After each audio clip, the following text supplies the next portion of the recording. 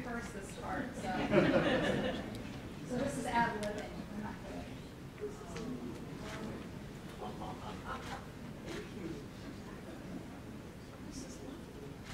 This is really lovely. Thank you so very much.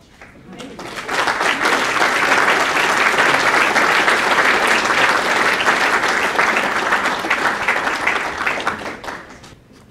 To the University of Dayton, especially to my colleagues and friends in the Department of Religious Studies, I say thank you. Thank you most sincerely for selecting me as the 2017 recipient of the Marianist Award.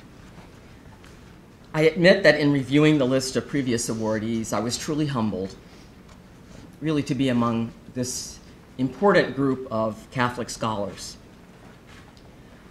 For several weeks now, I have been trying to come to grips with what it might mean to be recognized as making an outstanding contribution to the intellectual life. This award has been given to me, but it is not mine alone. Rare is that author, scholar, or theologian who generates an entirely new field or theory or interpretation. Rather, every author, every scholar, every theologian questions and researches, understands and judges, writes and teaches within an horizon, a field, a tradition, and hopes passionately through discipline and focus, creativity and patience to contribute to the common fund of human knowledge from which she or he has learned. On this Feast of All Saints, we are surrounded by so great a cloud of witnesses. This award then honors my ancestors, my family, my teachers,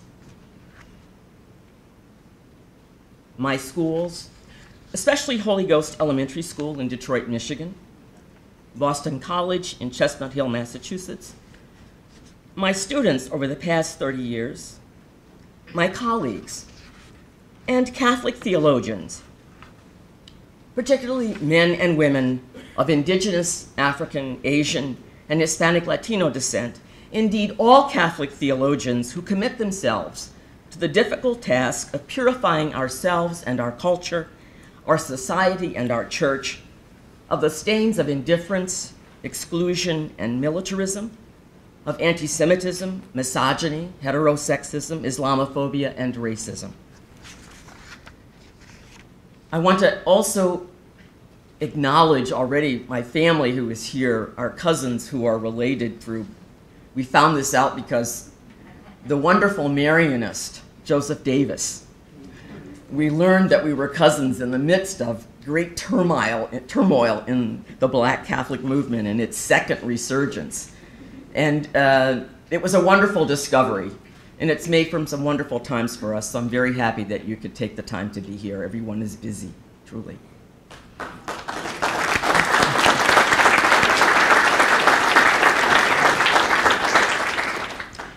So the trace of the cross, theology and social suffering. There are three parts that really comprise this presentation. And first, a recollection of things past, of certain personal, existential, and religious experiences that challenged and nurtured my faith, and the relevance of these experiences to my theological project. Traces of the cross of the crucified Jewish Jesus of Nazareth have exerted and continue to exert a formative presence in my life, and the cross is at the heart of my own theological project. Second, clarification of social oppression and the suffering that it causes in a society ordered by white racist supremacy and the marketization or unethical commercialization of human persons. This raises the issue of the ongoing daily crisis of human belonging, or whether the poor, no matter their race, the poor, the dark, the female, the old, the young, the physically flawed and mentally wounded belong to the family of humanity at all. And finally, some meditation on the vocation of the theologian and the cross of the crucified Jesus.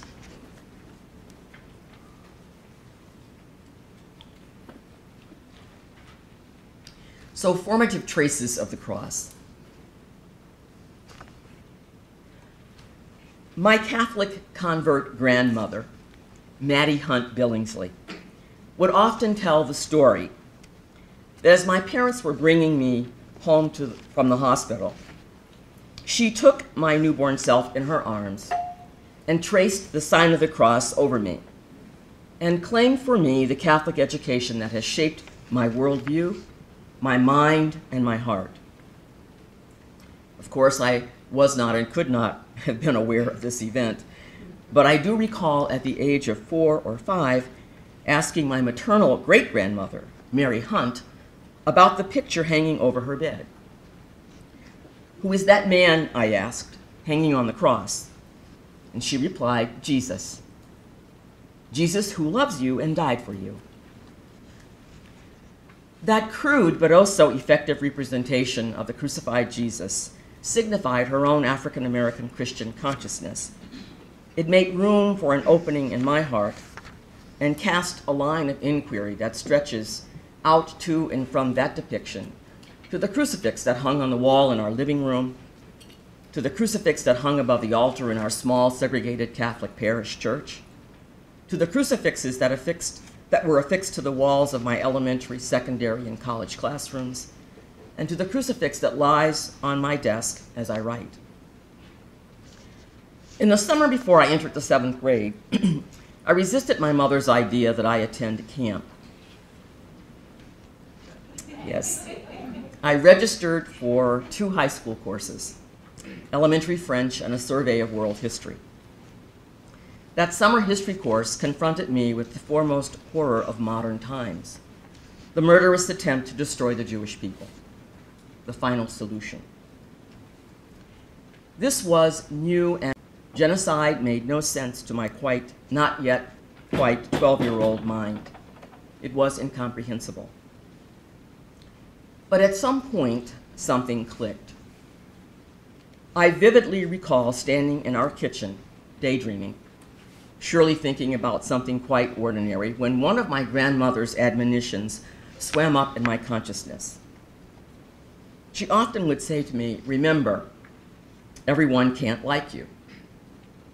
For an only child, that's a good admonition. But on that summer afternoon, my grandmother's words crystallized as bitter and fragile insight. They gave me some glimpse of the meaning and reach of untrammeled power. And I formulated this hypothesis: if those who do not like you should hold power over you, then they can kill you. The disclosure of the brutality of genocide mocked all the lessons I learned first at home and then at school. That all human beings are made in the image and likeness of God, are invested with great dignity, and all human beings are of enormous value and worth. That summer course awakened me to anti-Semitism, to the deadly consequences of xenophobia, to the social oppression and murder of other human beings simply because they existed. That tentative hypothesis led to an intuition about the subversive potential of theology in and for society. Now, obviously, at that time, my grasp on the meaning and implications of such an idea were quite inchoate. But somehow, and for some unknown reason, the comments of my 6th grade teacher, Sister Mary Rosalie, comments she made about theology and theologians impressed me and seemed to suggest something more, perhaps even something daring. Already, I had begun to notice that the legal profession I preferred was subject to revision. Laws once passed could be repealed. Moreover, mere adherence to the law neither changes minds nor hearts. Theology might be a way to respond to oppression and the suffering it caused, by prompting conversion of the hearts and minds of those who oppressed others. And somehow, that summer, I resolved to become a theologian. If I have told this story in other places, I tell it again here because I believe it is the truest affirmation of my own gift and call, my own theological vocation. The Second Vatican Council called the Church to turn again to the fundamental duty of scrutinizing the signs of the times and interpreting them in the light of the gospel in order to recognize and understand the world in which we live, its explanations, its longings, and its other dramatic characteristics. Moreover, with this deep commitment to human cultures, the Council opened space for the resurgence of the African American Catholic tradition of struggle for human dignity and justice. Quite providentially, the Council coincided with those political and cultural struggles for freedom, human dignity, and human rights that were cresting around the globe and in our own country at that time. At that moment, in those moments, really, the very vicious intent of white racist supremacy in all its manifold and malevolent forms came into focus for me. And so the 1970s really found me reading and studying to understand the Black life world more deeply, better, its cultures and yearnings and joys. It also found me studying liberation theology and Black theology while staffing a national organization of Black Catholic religious women. In 1976, I moved to New York and began work for the organization and process that was Theology in the Americas. And here I was inserted deeply and programmatically in the project of Black theology. And the Reverend Donald Brooks, he called himself at the time Muhammad Kenyatta, he and I collaborated in organizing the first national ecumenical consultation on Black theology. And there, thanks to Chilean priest Sergio Torres and Filipino Mary Noel's sister Virginia Fabella, I came to meet and know James Cone and Gustavo Gutierrez. Graduate theological study was an obvious next step, and Boston College has provided a significant setting. Here, the cognitional and methodological proposals of Jesuit philosopher-theologian Bernard Lonergan and the questions and categories of Johann Baptist Metz equipped me with tools and a paradigm through which to think rigorously about faith in relation to social oppression and suffering, to pay attention carefully to the suffering that oppression inflicted on the vast majority of God's human creatures. And at Boston College, the mind and faith and life of Frederick Lawrence taught me that theology is not so much a career as it is a vocation. Almost from the beginning of my theological project, and it has been and remains, the relation of theology's intellectual and spiritual praxis to the violation of human persons and their flourishing in ecclesial, social, and political contexts. The thematization of theology as political or political theology in light of the Memoria Passionis, and finally, a critical interrogation of the Black experience in service of formulating a Catholic theology in and from African American perspectives. For much of the past 30 years, then, the religious and existential, cultural, and social experience of peoples of African descent in the U.S. has served as a starting point for my theology. Yet, that experience, Black experience, is neither so particular nor so unique as to escape universal relevance. The exploration, expropriation, and greed that in the wake of colonialism spawned the cruel commodification and racialization of people of African descent, the devaluation and objectification of women and men who are made in the image of God. But we can ask, does not shared human nature and common human experience teach us that every human creature at some point will meet with some measure of suffering and sorrow, some pain and loss? And is not the demand of Christianity the radical indissolubility of love of God and love of neighbor? To paraphrase Metz, there can be no suffering in the world that does not concern us.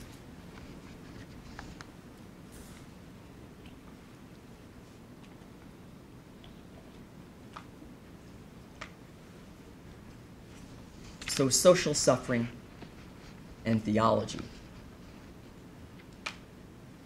Despite the increased privatization and growth of the prison industrial complex, the continuing escalation of rates of incarceration, particularly among Black and Latino men, the criminalization of poverty, and corrosive rejoinders to migrant, refugee, homeless, mentally ill, abused, disabled, jobless, hungry, paroled and released, poor, white, and dark children, women, and men. We continue to believe in the American dream. Despite all this, former US President Bill Clinton once said, "If you work hard and play by the rules, you should be given a chance to go as far as your God-given ability will take you." We all believe this. We insist that we each pull ourselves up by our bootstraps. That hard work and natural ability ensures success, and luck has nothing to do with it.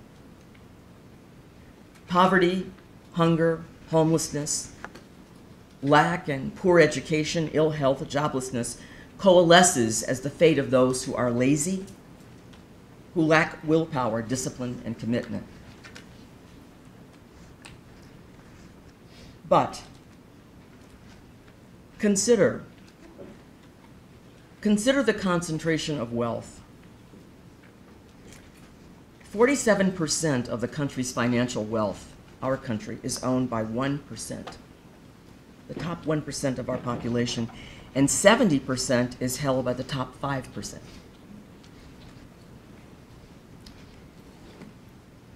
Consider that household income is also concentrated with the top 5%, receiving 49.8% of all household income, while the bottom 20% of household in the US had total incomes of less than 3.4% of that total. Women compose 57% of the population living below the poverty line. Consider the concentration of poverty. Whites concentrate the majority of the poor at 45%. But the probability of being poor follows racial, ethnic, and gender lines. According to the figures used by the US government, statistics from the previous decade indicate that 12.6% of the US population, 34.6 million, nearly 35, fell below the federal poverty line. In 2011, that was $22,350. An additional 26 million people live at the edge of the poverty line. It's an enormous percentage of people live at the edge of the poverty line. Children account for nearly 40% of those in poverty, although they are only 24.8% of the total population. Hispanic Latino children, their child poverty rates are 10 percentage points above the national average. The national average is roughly 16.6%. That rate is 27.8%. Income inequality in the US, the proportion of the richest tenth to the poorest tenth is greater than income equality in India. And elderly Hispanic Latinos are twice as likely to live in poverty as the general elderly population.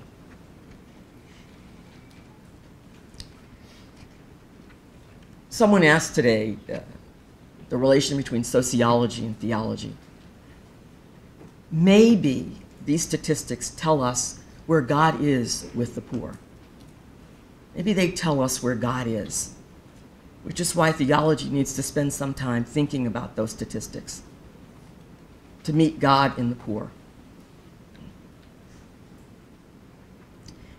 These statistics, and there are many others, signal just how our cultural and social context is shaped by widespread economic deprivation, racial ethnic humiliation, and gender discrimination, by oppression. These statistics fuse as social suffering. Social suffering refers really to a human problem. This is a human problem. It denotes those ways in which the intentional design of oppression in society inflicts suffering, concrete suffering, hunger, lack of health care, homelessness, anxiety, and anguish on human persons in a given social order. What happens to human persons happens to human persons within and often because of a social setup or social arrangement shaped in the trajectory of historical, religious, cultural, and social institutions, structures, and patterns. The political philosopher Iris Marion Young critically enlarges our understanding of social suffering by turning a lens on liberal or neoliberal capitalist societies like our own. Justice, she argues, should not be restricted to distribution alone, but ought to include those, quote, institutional conditions crucial for the development and exercise of individual capacities and collective communication and cooperation, close quote. Justice ought to be concerned about and directed toward augmenting and sustaining cultural and social structures and fostering capacity building for the realization of human flourishing. Young deploys the notion of oppression to, quote, designate the disadvantage and injustice some people suffer not because of a tyrannical power coerces them, but because of the everyday practices of a well-intentioned liberal society. Oppression in this way is structural. She writes, its causes are embedded in unquestioned norms, habits, and symbols, in the assumptions underlying institutional rules and the collective consequences of following those rules. It names an enclosing structure of forces and barriers which tends to the immobilization and reduction of a group or category of people. In this extended sense, oppression refers to the vast and deep injustices that some groups suffer as a consequence of often unconscious assumptions and reactions of well-meaning people in ordinary interactions, media and cultural stereotypes, and structural features of bureaucratic hierarchies and market mechanisms. In short, the normal processes of everyday life. This is our life, our everyday life, not someone else's, but our everyday life, our assumptions, our reactions. We are all well-meaning. What we hear and see on media, the cultural stereotypes that we hang on to, the normal processes of everyday life. Young cautions that structural oppression cannot be eradicated through the removal or recall or impeachment of those elected to legislate or govern, nor can structural oppression be eliminated through passing laws or amending others. Rather, these oppressions are structurally reproduced and disguised in our major cultural, political, economic, and religious institutions, and in our electoral, legislative, and even in our dissenting procedures. Social oppression and thus social suffering take concrete form in what she identifies as economic exploitation, marginalization, powerlessness, cultural imperialism, and violence. Given the asymmetrical dynamics of power, the category of social suffering clarifies positional suffering, that is, the humiliations of invisibility and indifference, of individualizing and relativizing, of distancing and distorting so that suffering may be disregarded, demoted, and dismissed.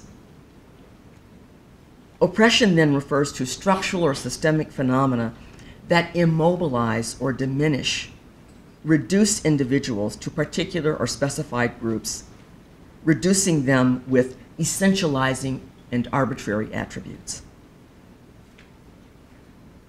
Structural or systemic oppression stands as a cruel experimentation on what Bernard Lonergan once called the quivering body of humanity. Francis of Assisi is reported to have said that the cross is a book.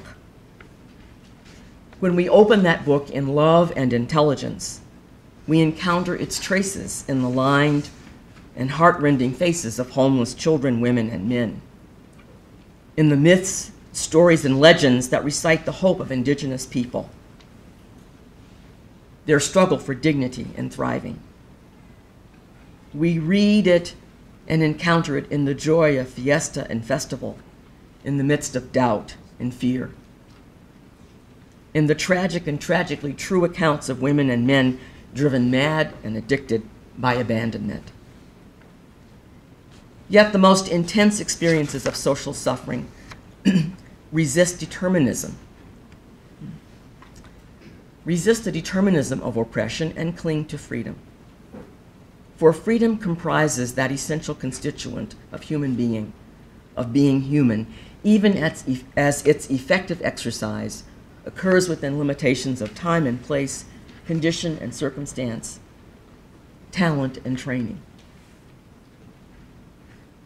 If the cross is a book, it is a book that a liberating theology of social transformation or a political theology must read and study. To take oppression as a point of departure for doing theology is to advert to, perhaps even recover, that paradigm shift in theology that Edward Skilevics termed theology after a history of Christian domination and victors. Theology, then, in this paradigm risks encounter and engagement with the dynamic and purifying powers of God in history even before we are completely liberated. Thus, the incarnation, the concrete, powerful, paradoxical, even scandalous engagement of God in history, changes forever our perception and our reception of one another. The Jewish Jesus of Nazareth forever changes our perception and reception of the human other, our perception and reception of one another, of humanity. For humanity is his concern, neither merely nor incidentally.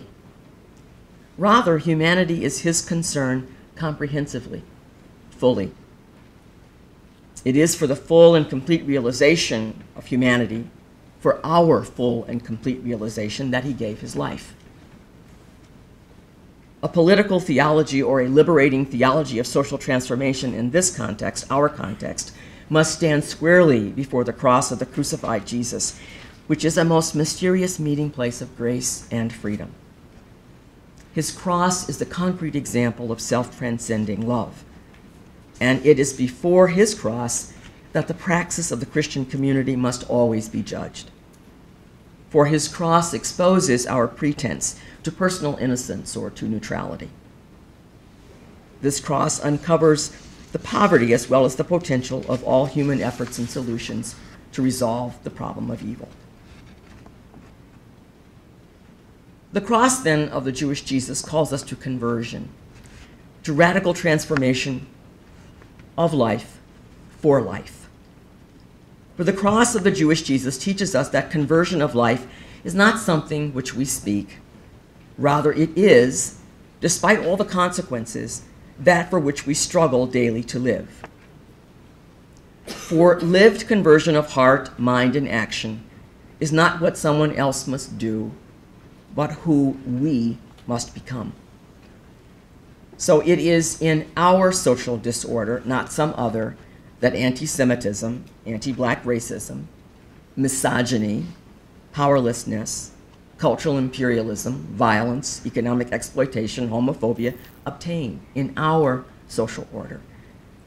It is our consciousness that is permeated with these disgraces, not someone else's. The cross really evokes our integrity. It calls us to a new responsibility for one another and calls us to entrust our lives to each other and to the dangerous Jesus.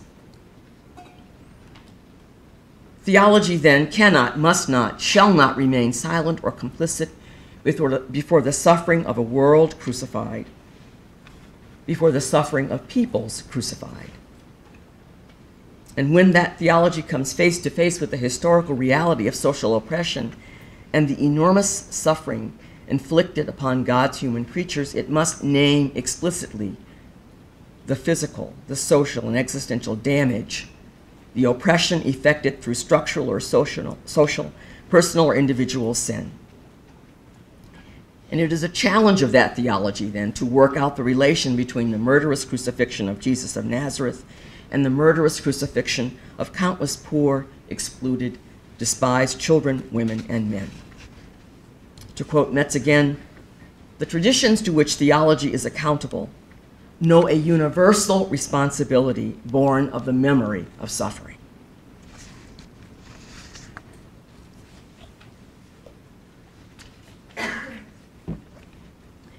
So the cross and the vocation of the theologian. If the cross is a book, it is a book that must read and teach the theologian. If we read the book, if we read the cross must read us, must teach us. Theology then is a calling, it's a vocation that obliges mediation of God's word in a given time and place and circumstance. And as a vocation requires all our attentiveness, intelligence, reasonableness, responsibility, love, and passion. As a vocation, theology entails as well love and passion for the world. For the created world is the self-expression of divine love. We theologians are invited, under the inspiration of the Holy Spirit, to participate in the mission of the promulgation of the mystery of salvation. To carry out the command of the gospel effectively, then, the church is urged to insert itself fully into the concrete circumstances of various peoples, just as Christ, by his incarnation, committed himself to the particular social and cultural circumstances of the women and men among whom he lived. Certainly, contemporary Christian theological witness demands of us a thoroughgoing grasp of our own historical, social, and cultural condition. Our theologizing, then, is an act of critical interpretation of the gospel. We aim to offer both responses and challenges to questions that confront our faith. And our work as theologians constitutes an integral part of obedience to the command of Christ, for men and women cannot become disciples if the truth found in the word of faith is not presented to them. So it is to that we give assent, that is, to the word of faith. We give our full assent to the exigencies of research and argumentation, to the obligation to be critical, to interrogate all the presuppositions and conditions that account for doctrinal or social or cultural findings. Our theological vocation is shaped by church and society. For our theologizing is never, as Ignacio Ellacuría has asserted, some mere autonomous theoretical undertaking. Even as our theology places itself at the service of the gospel that has been entrusted to the church, it can never acquiesce to the church as an end in itself, or relinquish its spirit-given prophetic and critical age. At the same time, our theology cannot admit simplistic appeals to the reign of God. To quote Ellacuría again, it is necessary to determine the place in which the truth of the reign of God is most accessible. Close quote. Inasmuch as that determination is to be made before the cross of the Jewish Jesus, our theology must stand at the foot of the cross with oppressed children, women, and men in our own social context and in the two-thirds world. Our theology, then, must repudiate all those principalities and powers of society and resist their efforts to seduce it and repudiate all those intentions to seduce its inspirited, prophetic, critical, and creative impulse. We all do theology because we want to collaborate in a most fundamental way in bringing about a different kind of world in the here and now. Our contribution to this project is to think about that world in light of the eschatological future that only God can give to us. We advocate for the reign of God. Our ultimate commitment can never be to a system or structure, person or group, church or university, but only to the God of Jesus Christ. And it's Jesus' prophetic praxis in the face of brute suffering, expendability, and certain destruction that demonstrates for us the risk and meaning of a life lived in prayer, compassion, solidarity, and hope.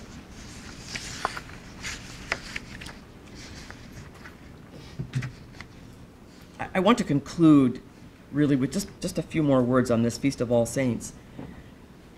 In what I think many of us feel is a sadly gray and grim and gloomy moment in our nation and in our culture, we must, as the old spiritual counsels, keep our lamps trimmed and burning. The time is drawing nigh. In this sad, gray, and grim and gloomy moment in our nature and in our nation and our culture, when casual cruelty, resentment, madness, and hatred defames and demeans, chokes and assaults, shoots and destroys, criminalizes and incarcerates, deports and demonizes children, women, and men simply because of their existence, simply because of their poverty, their gender or sexual orientation or race or age or cultural ethnic identity or religious practices, we theologians must protest the social oppression and suffering of the Word incarnate in each human person. We must take on the obligation to tell the truth about white racist supremacy. As critical understanding and interpretation of the social order for the sake of conversion and divine transformation, theology then must become black theology. In solidarity, we must take up the cause of the abject oppressed. We must enter into the drama of God's liberation. If we do this, we shall have taken up what James Cone named the risk of freedom. And that risk sets us squarely down in front of the cross of the crucified Jewish Jesus of Nazareth. Thank you very much.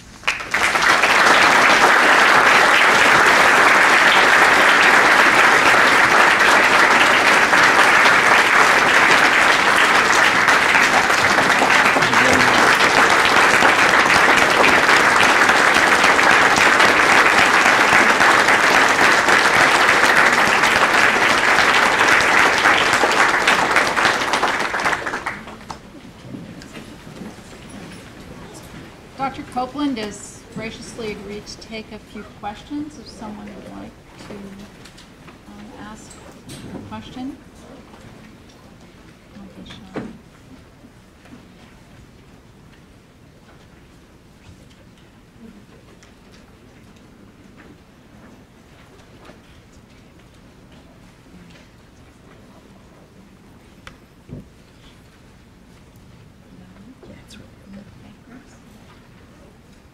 Dr. Deonda.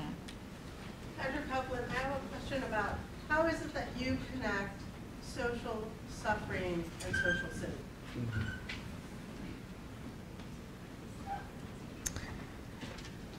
Social oppression is social sin. It's the result, suffering, social suffering, or suffering in a given social order, either through economic exploitation or cultural imperialism or powerlessness or violence. Those are sins. It's what we do with each other, and I had a good conversation this morning with the first 1010 class about that. These are sins against the neighbor.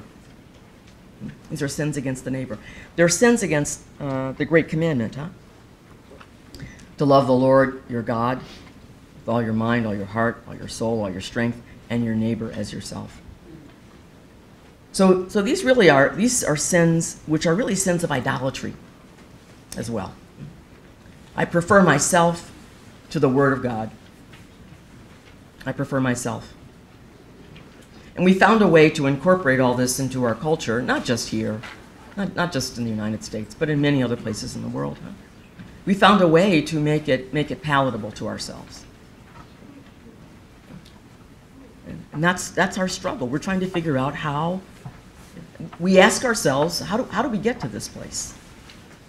How did we get to this place? And we're trying to figure out. I think it's very important that we're trying to do that. But that's what that is in the end. This is what maybe it's a reduction, but I think it's a real distillation.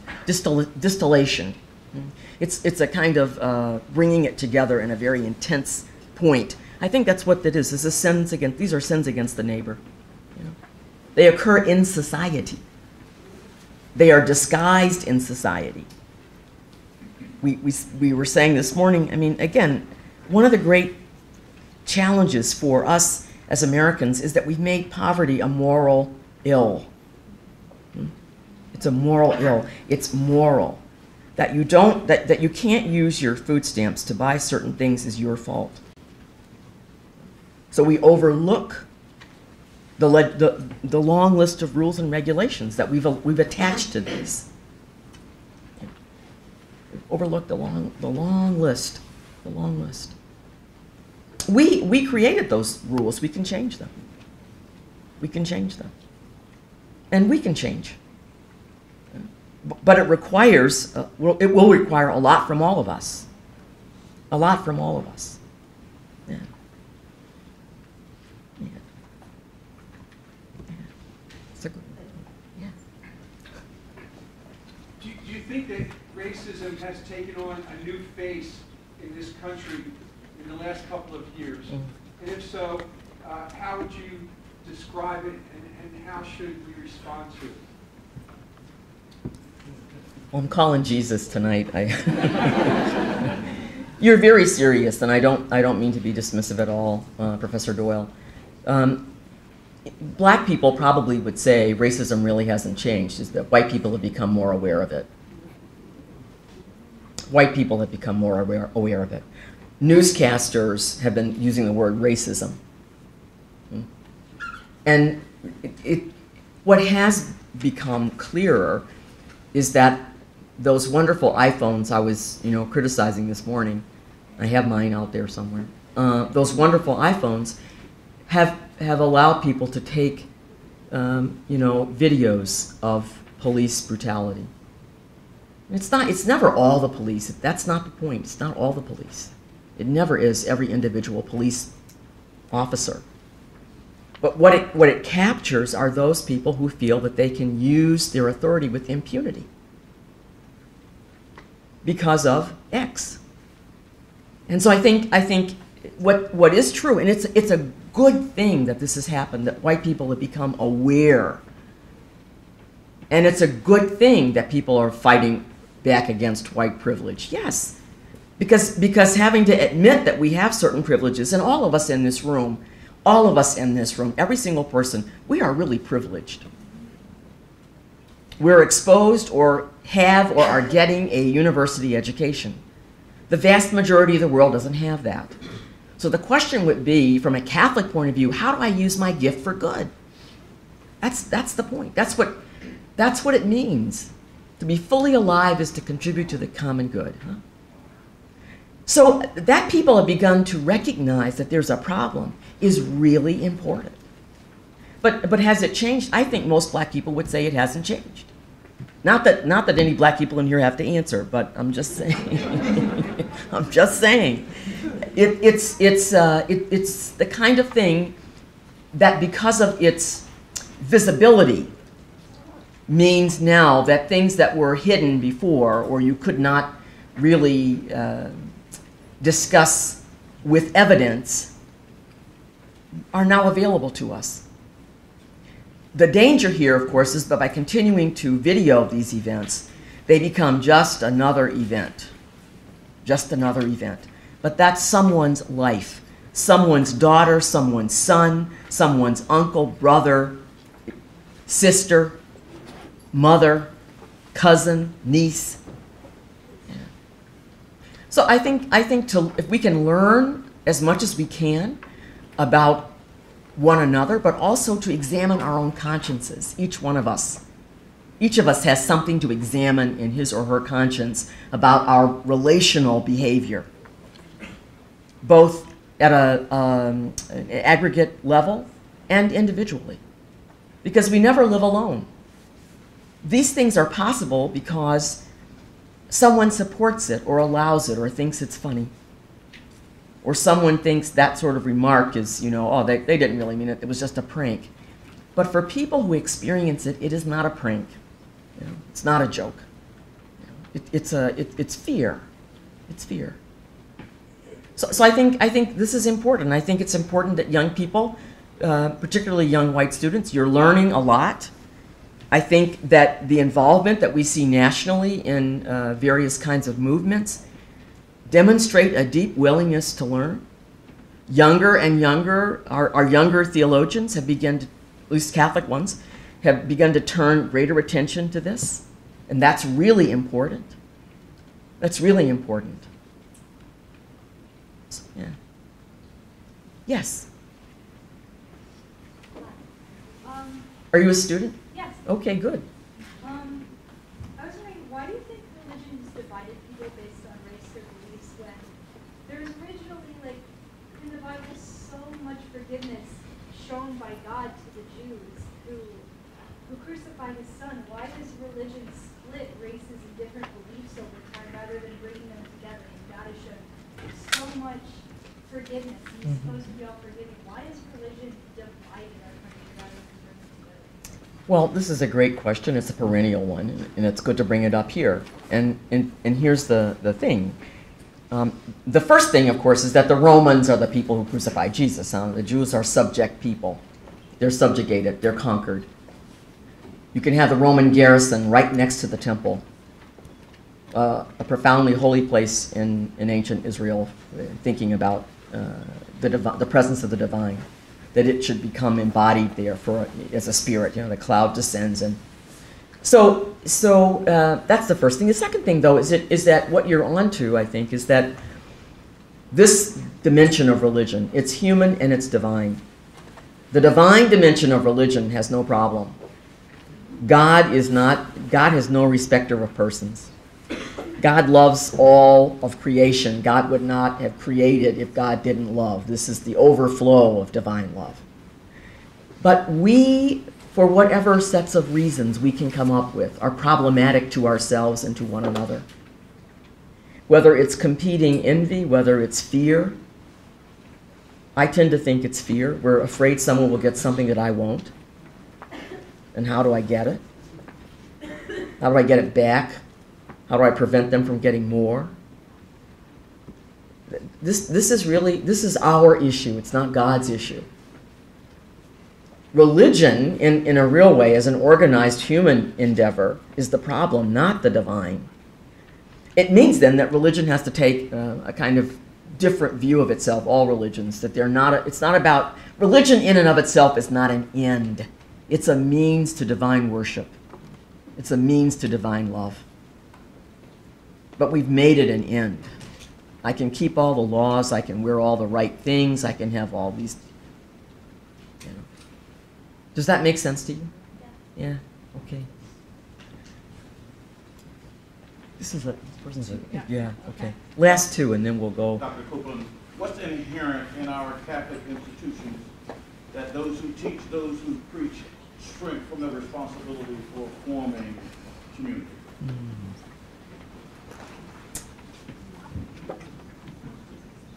This is another good question, It's like over here. I'm continuing to call Jesus, I think really, the Catholic Church is a human institution. Huh?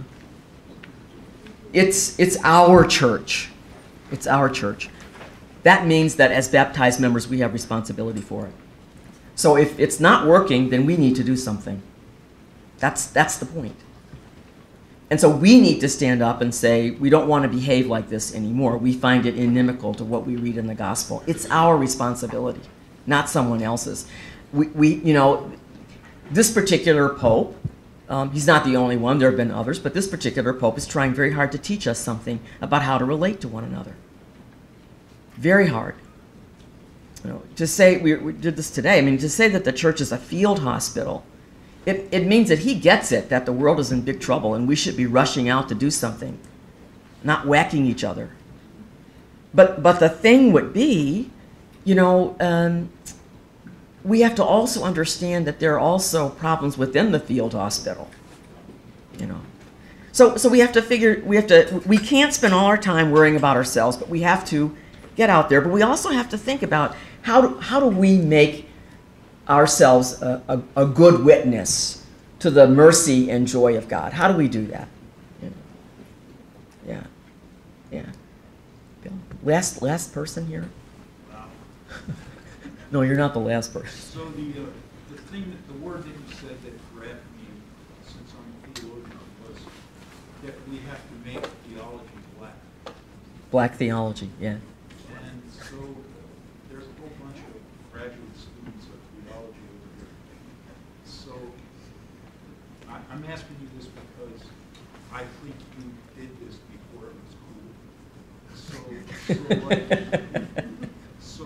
So what would you tell them, and how would you advise them to make theology black and navigate their way through various theological establishments that might not like that? Yeah, yeah.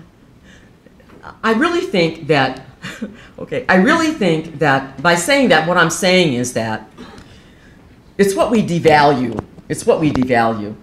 So we have to pay attention to whoever and whatever is devalued in society. Turning our attention to the people who are left out, wherever they are, wherever they are. There's a way in which, by saying that also, I mean, paying attention to what is, well, okay, to what we think of as most abject. If police can, some police, it's not all police, it's not all, okay? If some police can decide that black lives don't matter by behaving very badly, then how do we say, yes, all lives do matter? And so do these lives. And why are we saying that? Because they seem to be most at risk at the moment. They seem to be most at risk at the moment. It could be that there will soon be, we would hope not, other peoples whose lives are at risk. And if we think right now, there are. I mean, we want to put up a wall that's going to be how many 100 feet tall and how many to protect us from Mexico, you know. No, I mean, no, there are bids on the wall, huh?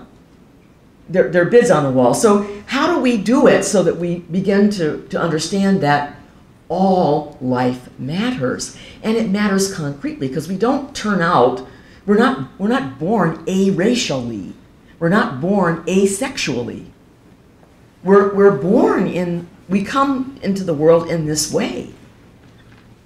You know, we can say through no fault of our own. But we are here, and how do we make this a hospitable place? So in that way, then yes, not by saying I'm doing black theology and anybody can do it. We're not saying that, but we're asking people to reflect on that experience and what does it teach you? What does it teach you? Reflecting on that experience. We reflect on all sorts of things. We never worry about German theology. We read German theology and we have a great defense for it. We get out there, we understand it, we dig right into it, there we go. Well, we can figure out how to do this and do it with a certain amount of regard for the asymmetry of our relationships in this particular place, indeed around the world, I think truly in this way that there's so much needed for all of us. There's so much work to do to think about how we actually, could live together. It's sort of, Rodney King, however many million years ago, this just came to me. He's just like, can't we all get along? Well, yes, we could, if we could all pay attention to each other with careful, critical attention. I mean, we're facing this whole issue of deporting people. I mean, wow, ouch.